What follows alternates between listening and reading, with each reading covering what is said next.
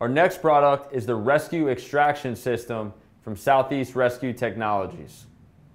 The Rescue Extraction System from Southeast Rescue Technologies is designed as a drag strap for quick extraction of conscious and unconscious victims.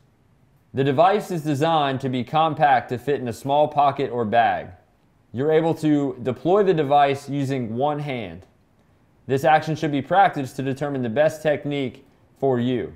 The rescuer, grasping the white end of the strap, is able to exit the building with the victim in either a crawling or standing fashion. The rescue extraction device is designed so that you place the yellow end of your device around your victim, and as the rescuer, you grasp the white end. You can wrap this around your SCBA, around your body, or stand and pull. So in this manner, I can place it across my body, and after fitting the yellow end around my victim, I'm able to keep orientation of the strap because I've already positioned it on myself.